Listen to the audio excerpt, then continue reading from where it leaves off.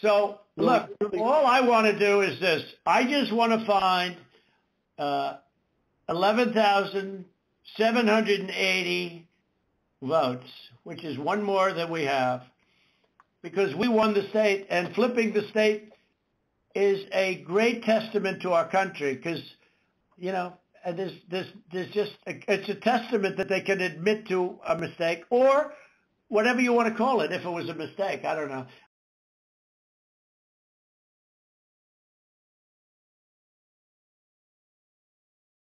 They're changing the equipment on the Dominion machines, and then that's not legal. And they supposedly shredded, I think they said 3,000 pounds of ballots, and that just came to us as a report today.